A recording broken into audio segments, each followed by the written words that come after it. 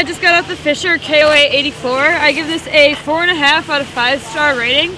I really like this ski. It's really stable underfoot, great for an advanced, to even expert or beyond level lady.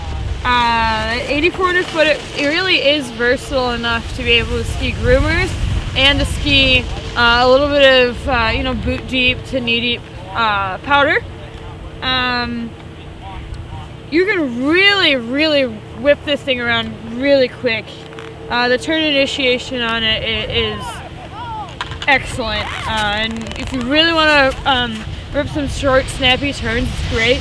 You can let it out and let it run some really nice long GS carves too. Mach speed, it's right there with you. The graphics are really sweet this year. The kind of paint design, which they carry over onto the base, which I think is great.